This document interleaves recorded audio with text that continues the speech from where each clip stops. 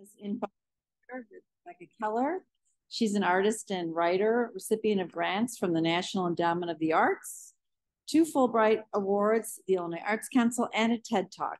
She has exhibited her artwork in the US, China, and Europe, including at the MCA in Chicago and Portland Art Museum, Jane Addams Hull House, and the Estonian National Museum of Art, and many others. That's very, are you from Estonia? I am not. That's where I had a Fulbright. Very exciting, yes. Her book about her projects in public historic sites, Excavating History, When Artists Take on Historic Sites, was published by Stepsister Press, and her essay, Mazes and Mirrors, Reflections and Play, was published by the Franz Hall Museum for the Trans-Historic Museum Project. Keller's fiction has won her the Betty Gabehart Award and 2 Pushcart nominations. Congratulations. She was a finalist for the 2013 Chicago Literary Prose Award, and her first novel, You Should Have Known, is newly released by Crooked Lane Books, Penguin Random House. It's very exciting today. Rebecca had an exhibition last spring. It's fall now. And so this is a continuation of the fabulous exhibit that she had. So welcome. Thank you for coming. Thank you. And please take it away. All right. Thank you, everyone. Yes, I am an artist and a writer. I recently published a novel, as Paula said, and I joke with my students. I teach at the School of the Art Institute, and I joke with my students that they say, "What did you start writing for?" And I joke that I didn't, get enough rejection and work for no money as an artist, so then I had to start making novels. but the body of work I'm going to talk about today is sort of an ongoing project with various iterations. And I thought I'd start with this, where it really began, which was in Eastport, Maine, a town. In fact, it bills itself as the easternmost city in the United States. And you really could see Canada from my house there. It was way, way, way, way, way out into the Pacific Ocean, closer to Newfoundland than anything else, on a place called Moose Island. But there's a remarkable place there called the Tides Institute and Museum of Art. And they were founded actually by one of their founders is from the Chicago area. In fact, I live in Oak Park. She grew up in Oak Park. She went to the School of the Art Institute. She's a fascinating person. She and her husband started preserving buildings in Eastport, Maine, and becoming and building this incredible art collection there. And as part of keeping it contemporary and kind of in the mix with conversations, they built a program called the Studio Works Residency Program. And this is the sign outside the wall that you see here. The Studio Works Residency is actually held literally, I'm going to write, this is going to be treacherous here, this is the studio. This is my studio. Look directly at the ocean. It's just the ocean is right across the street. And they wanted, in making this residency, they wanted the proposals to be socially engaged, public participatory. And, that term, socially engaged art, is sort of last 10 years or so, 15 years, been very current. But basically, it means it can mean a lot of things, but it means really that you take the social context of the artwork and the public into some sort of fold that into the process. And oddly enough, given what you're looking at, and this is another, I went too far. This is super sensitive. Oddly enough, what you're looking at, given what you're looking at, this is in the middle of it's an island actually in the Atlantic Ocean. The impetus for this project started at a farm in North Dakota. Because Eastport is a historic fishing town. And most of the buildings, the historic reason for the town was that it was a very rich fishing. It's a very deep port. So boats could come in very close. There's very strong Native American presence in the community still that had a traditional fishery of sardines, but then there was a commercial fishery of sardines, and they had all these big cans that now being turned into galleys and etc. And I started thinking, so in a place that has a history that is so connected to weather and to what's going on in nature, it made me think about my mother, who grew up on a farm in North Dakota. And you can take the girl out of the farm, but you can't take the farm out of the girl.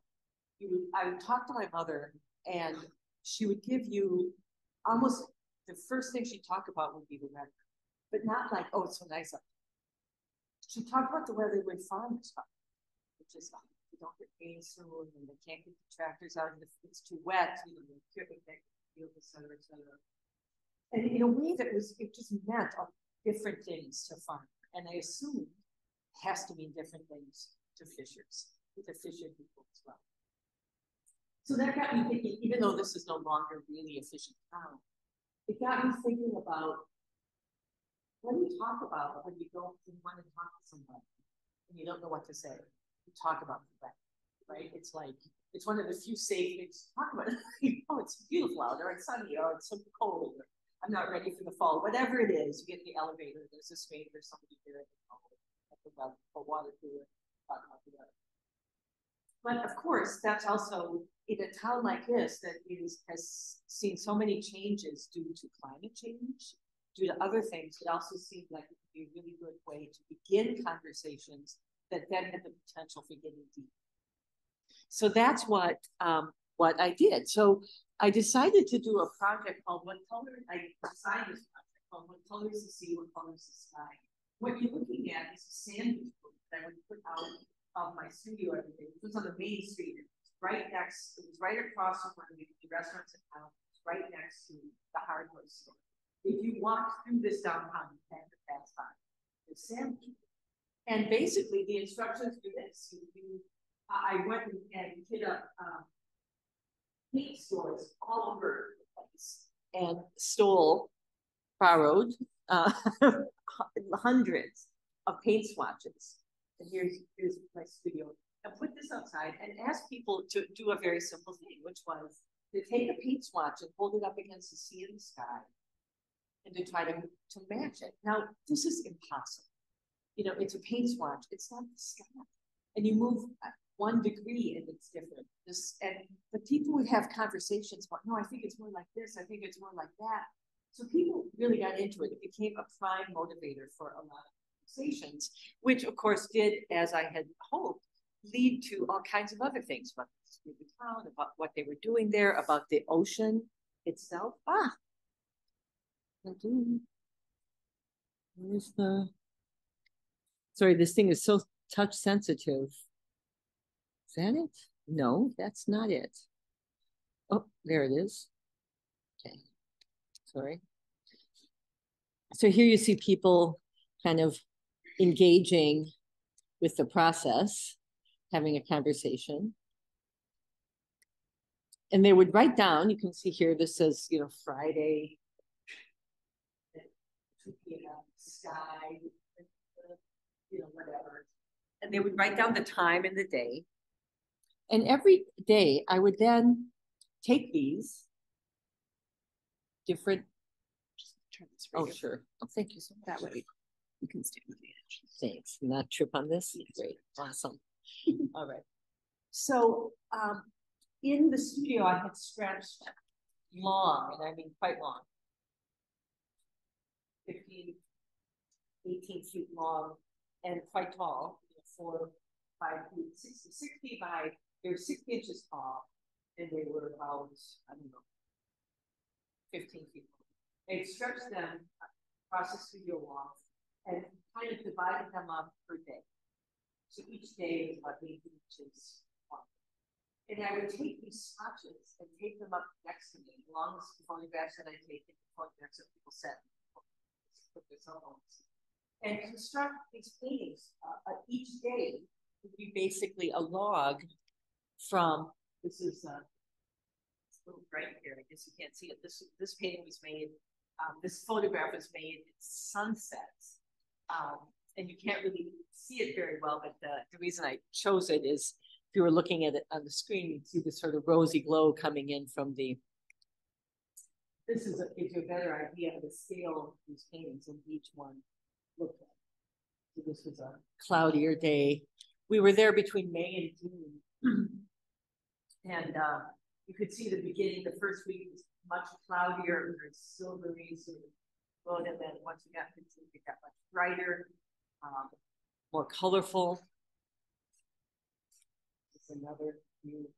So I ended up with several very, very, very long paintings.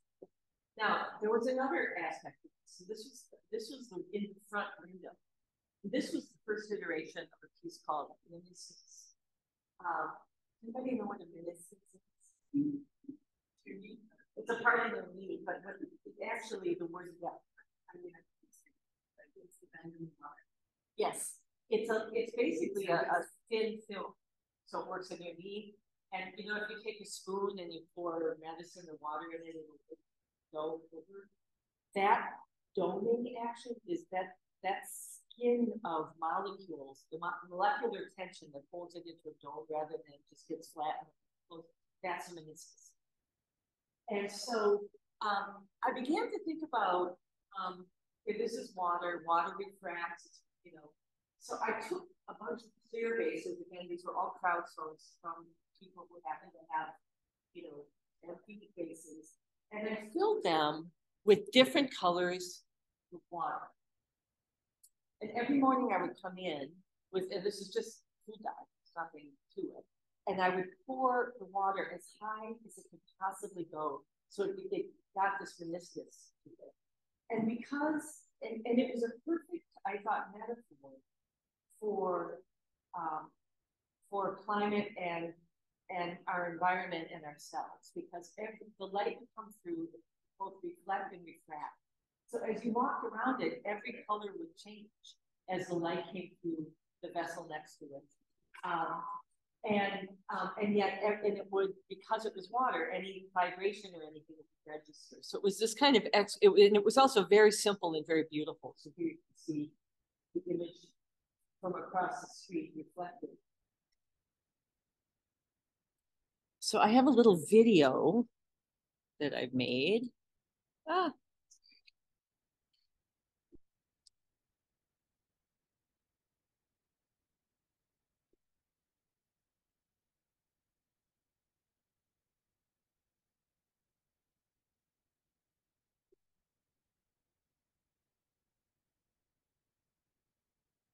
People always thought these were solid vessels until they move in or touch it, and then they. You can see sometimes they look blue, sometimes pink, sometimes green, sometimes orange.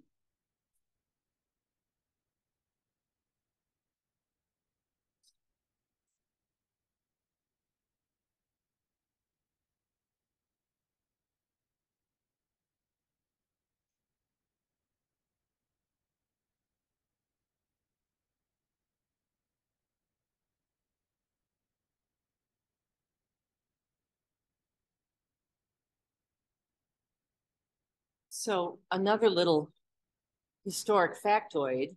So these were the front window, and they were great at getting people.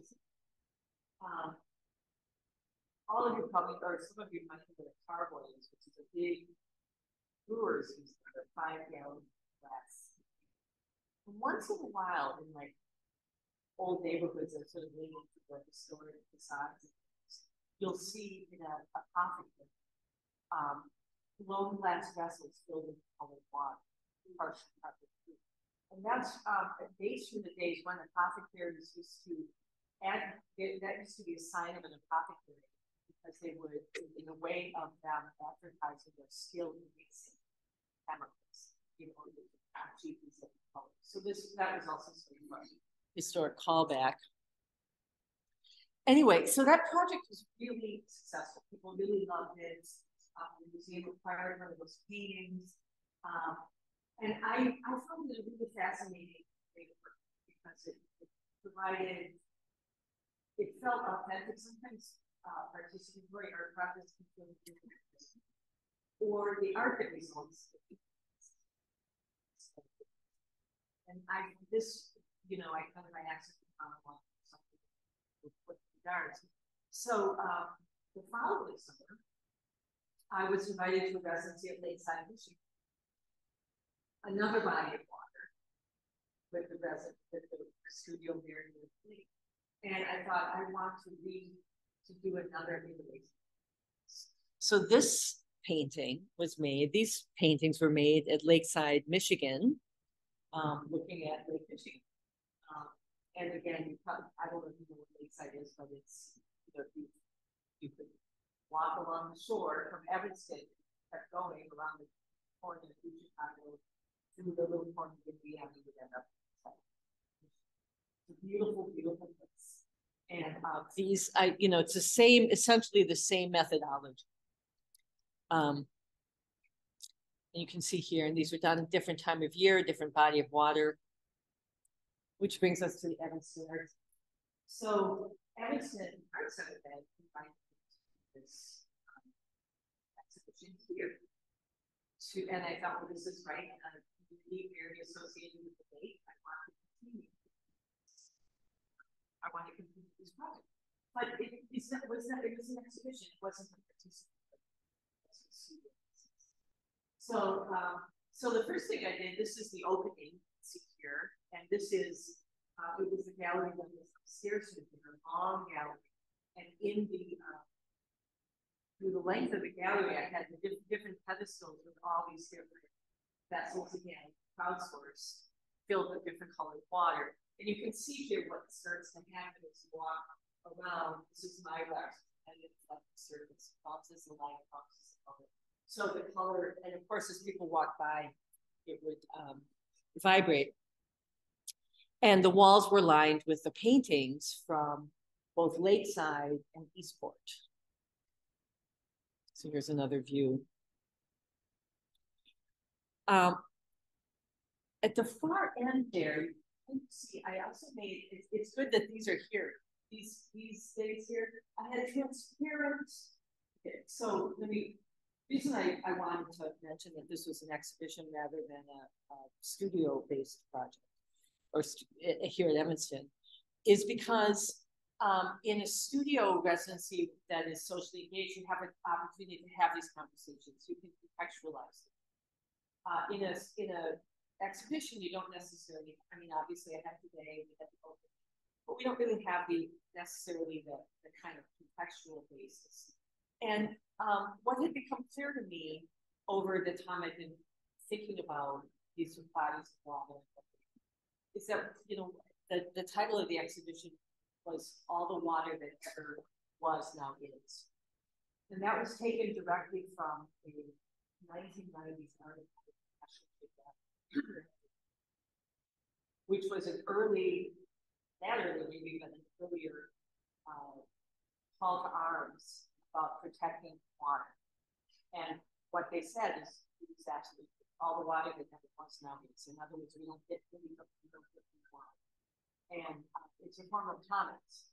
What happens to water in Lake Michigan eventually happens to water in Eastport, eventually happens to water in Greece, which is the next stop in this little water journey. So it made me think about a kind of commons that we have to, a resource that we have in common spot. But of course, not all of us have the benefit of access to water, access to clean water, and not all of us are just mindful about how to care for this resource. So in order to create that context, so what you see here is a print out on very sheer fabric, similar to this, of demographic mapping of Lake Michigan, and also a weather reporting map of Lake Michigan. And I think I have, there's another image from the other side. And that was part of the contextualization. These are the two images that were printed. You can see the demographic data right here. That along with this, I had a lot of these QR codes up there. And you could use your phone, and they would link you to all these different um, organizations and governmental entities that were engaged in the protection of our water. So the Friends of the Chicago River, demographic data about different communities on the water, water protectors, Indiana. I found it very fascinating putting this together. The Indiana Department of Natural Resources, the Michigan Department of Natural Resources, the Illinois Department of Natural Resources, and Wisconsin Department of Natural Resources. All of those cities are in the really Chicagoland area. And all of those Department of Natural Resources function very differently. They have different departments that organize very differently. Their websites are more or less opaque. I found that very fascinating. For Chicago County, with Cook County, water board. There's so many entities who are charged in one way or another with regulating and protecting and allowing usage of our water. But part of the reason I wanted there to be demographic is we are here to be in a very lovely, privileged neighborhood that has great access to clean water. Gary, Indiana, on the same lake, we share the same water, has a very different kind of history in terms of its tradition. And same with Wisconsin. There's parts of Wisconsin that are kind of recreational. There's lots of access to the lake. To the lake, use the water, you can play in it, and other places where the water is perhaps clean and not so easy to do. So I wanted to sort of underline that context and this was the way that I kind of landed on, to have it be active and participatory in the context of an exhibition when I couldn't be there all the time. All right, so summer 2021, that was in May. Summer 2022, I was in Lakeside. Summer 2023, I was the exact same time. I was in Skopelos, the Skopelos Foundation. I was invited fellow. And this was the view for my students. Yeah, sad. It was tragic. Paula mentioned that an earlier volume work dealt with history. And I've never really let that go. So in researching Skopelos before I got it, it's on the Aegean site,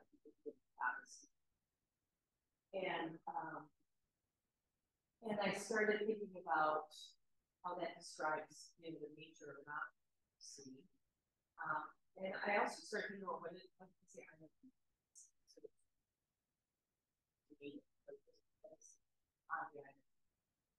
And there are traditional things for fishing, that's also winemaking, honey making, and olive oil as well as there used to be, but no longer is a kiln for vine. All of those materials were also commonly used art materials. So I thought, okay, I'm going to make paintings about the water, but I want to use these traditional materials. So I started making paintings with, this is made with honey and pigment. Honey makes it actually a very nice painting. It's very viscous. It changes the color, which is kind of tricky. This is made with traditional media, so I did a few just, to remind myself of, traditional landscape painting. So this is a cloudy day. This is a painting I made that day. But I started thinking about, water and the history, and I came up with this idea of these vessels. And very common these traditionally shaped vessels. They look like amphora, like hundreds that you've seen before. They were all over the place, really cheap. And so I started thinking, well, I'm going to do some sort of actions with these materials, these traditional vessels, honey, olive oil, wine, and blue and white, which is colored blue flag, everything is bright white, wide and white. So I started making these photos. I think you can see it very well. I can probably see it better here, what they kind of looked like. And I also made these videos of pouring them. See if I, here's another kind of view of once the olive oil began to kind of soak into the pigment, they became very messy and mucky and gooey and quite beautiful. I would do these things on top of a slab of white marble, which is also very and it was just a scrap piece of gilded marble. And then when I would take all this stuff off, I would use it as a printing press and I would put paper on. So that's what this is. It's an impression of what was left. But here's I think a video. If I can get it to play.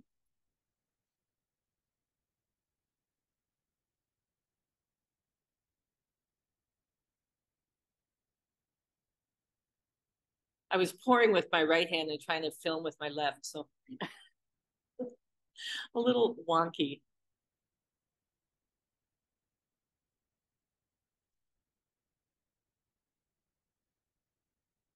It's a local red wine. My studio smelled great. There's the olive oil.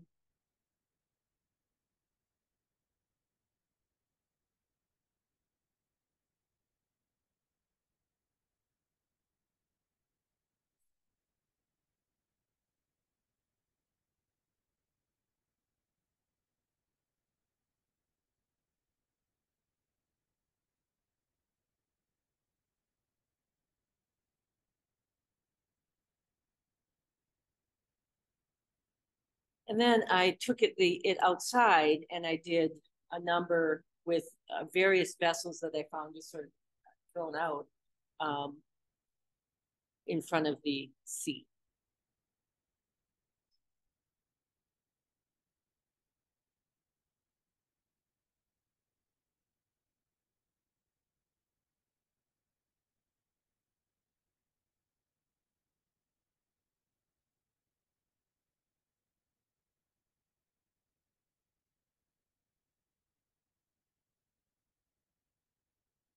If this had sound, you would hear the wind and the birds and the kind of glunk glunk of the wine.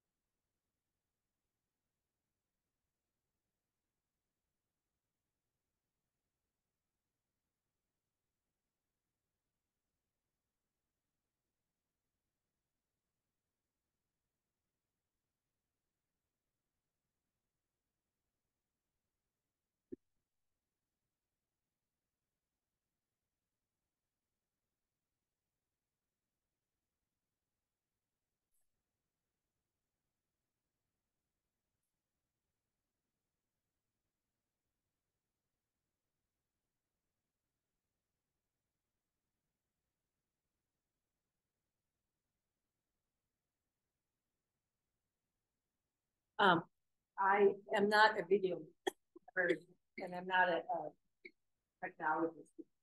So my hope for these, and I this is not have time to do that this summer, is there's a new rendering, new translation of the Odyssey that just came out. And I want to, so in the Iliad, the Odyssey will continue with their famous things that we talked about the sea, they mentioned highly, they mentioned olive oil. They mentioned all these materials, of course, they mentioned the water. And I really want to do some sort of figure out an actress actually coming together and find selections in the Iliad and Odyssey and include speaking while he's being made. So what you're seeing now is raw material. I hope to do. Sure. Well, I think we're nearly at the end, actually. I have another video, but yeah, I think we're at the end. Your timing's perfect. Oh, I just wanted to ask a question about that. But the writing proceeding, did you do the same signature? Funny. Did you fix it up? I did this a number of times to get the light right. It was very tricky actually to get the light right because the sun was so bright that if I was indoors, it was too dark, or you didn't get that beautiful kind of shine. If it was outdoors, I couldn't even see what I was doing to film it, or it would be so glary, or the shadow would be so stark. So I did a number of days trying to do that. And then I have one of those that once I figure out approximately help with editing video, but I tended to be the same, but not always. Just wondering if there's like a reaction, like the honey when I'm first in the wine, get a nice, like patting over that because it looked really beautiful. I was just curious if they do that or some sort of already accidental. Yeah. And I think the reason was because it was so beautiful. And yeah. It had that sort of fat, that sort of fascinating. So thank you. Yeah. The other thing that I realized after I made these is because I'm not, I don't spend a lot of time.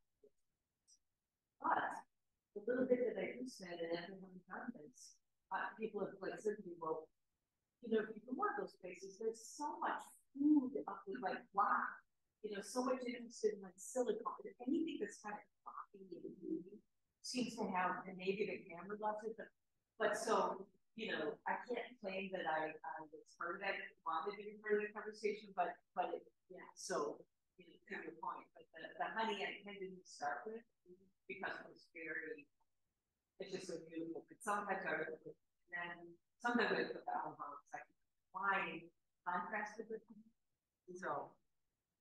But the honey's kind of resisting the wine, so yeah, beautiful pattern and the wine hits the ceramic and then worked. Yes, where's the edge?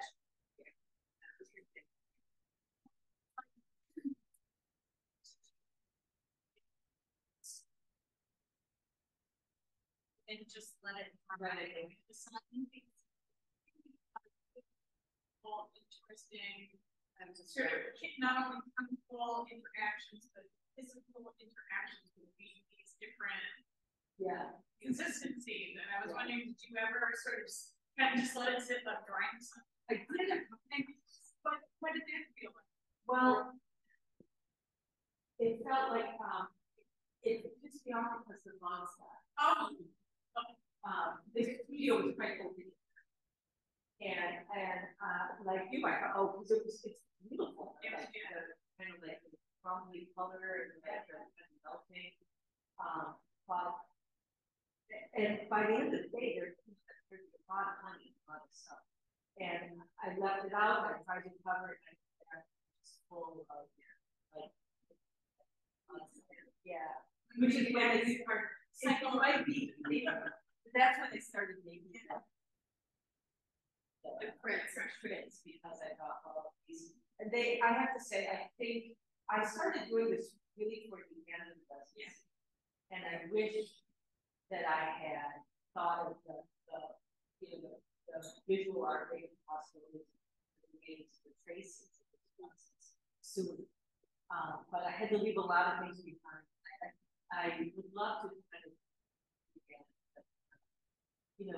when you're, that's one of the things that come with students all the time that I have using sort of non-traditional processes to discover things often like a little bit too big. You figure things out like, you want to do that. I mean, I can do it here. It's not quite the same as the I see that. But that's a great question. Any other? Yeah, I usually have a little more of that. So I have another video. I think I have a second video. Is this it? This might be it. Yeah.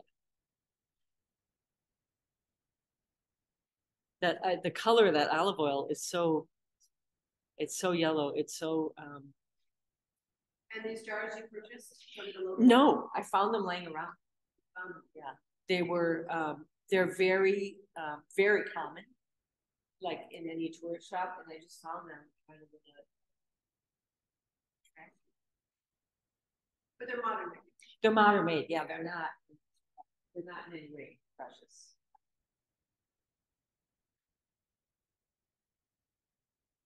And then this guy I really liked, seemed to me like he looked like a Mycenaean figure with it's upside down. I just tipped this upside down.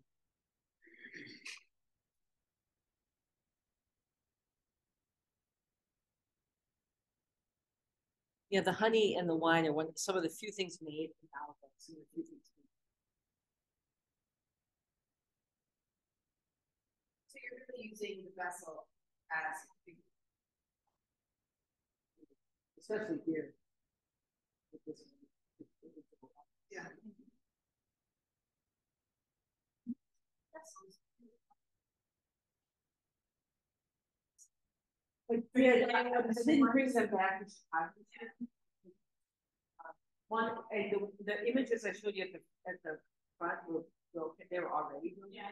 So some of them I would break and do other things with. But I think yes, yeah. They were just sort of smart for the things over them. Yeah, I mean it's fun. It's fun. It's really messy and kind of just it didn't. It's kind of frozen. Yeah, it just be so sticky and the other thing is washing the stone, washing the oil and the honey and the wine and the pigment, just pouring this like really almost like pigment, really sticky. So, and I also thought it would be fun. But the white and the I had wanted to find wine, but they didn't that place. I need to pull out here and then. I think it was like. What is the video? Is that what you call it? Yeah, I'd like to make a video to be a fun, to be made by. I have some of the things, and I have some of the things. I only showed you. The foundation asked for the.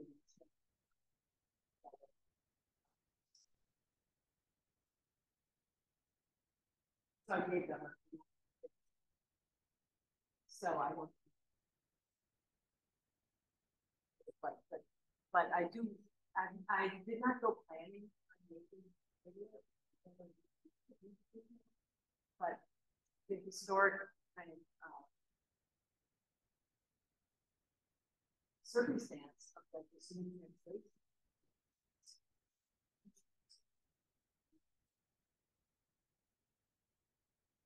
Of that book. So I made me really want to read it and select parts of it.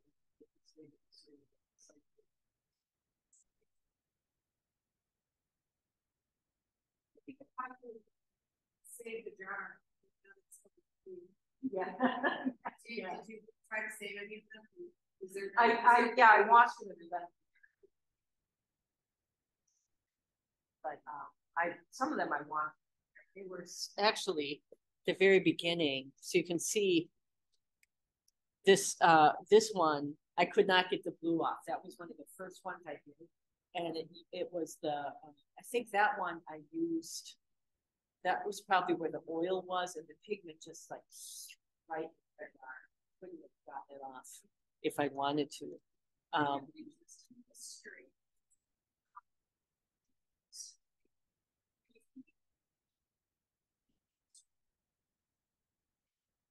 Yes, yes, because you know, as following this,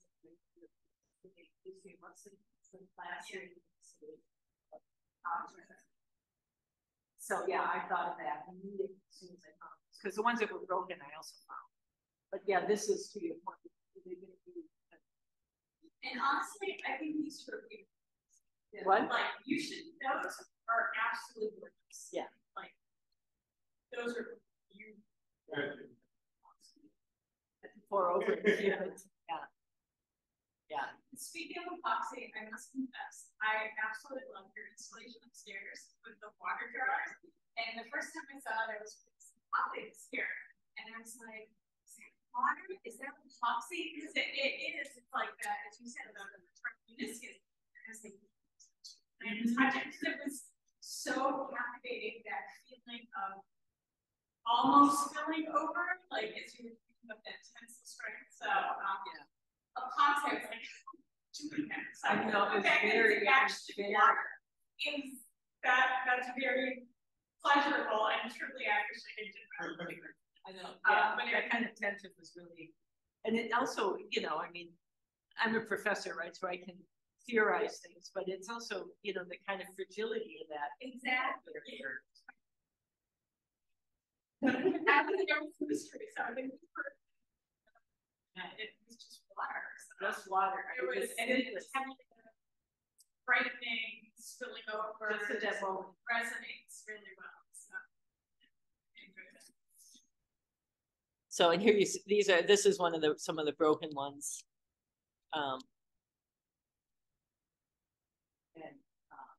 Yeah, you know, I was just like, oh, I mean, recently I'm using shards and pots. Perfect on marble. So, where's this pot now? It's still a piece. When I first saw the slides, I thought that was actually like the wall piece. Yeah, no. No.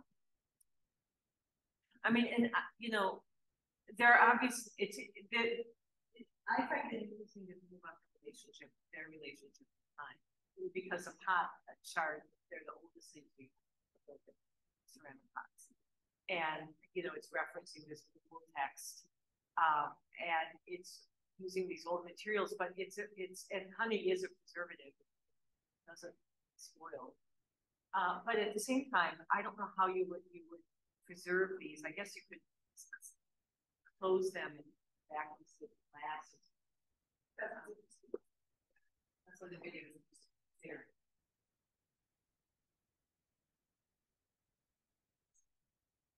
Yeah, when someone, a friend of mine, first other sick with chocolate. It's like art. Yeah, it does, doesn't it? Yeah. So anyway, so thank you so much. That is Thank you.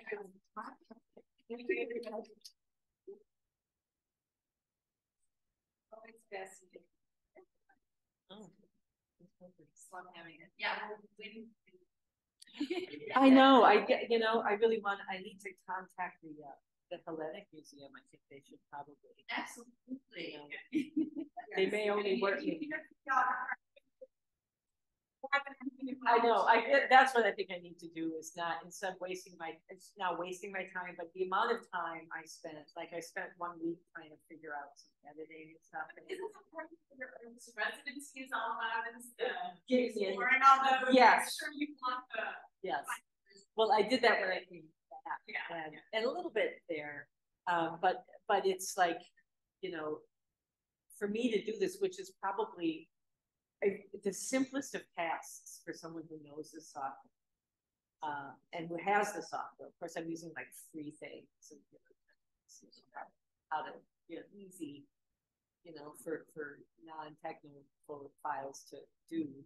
And I'm sure probably half my students could do this in 20 minutes. Yeah.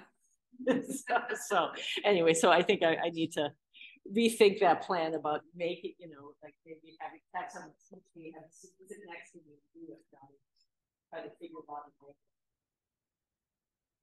where I put my time. Yeah, that's the key. Right. And I'm curious, are you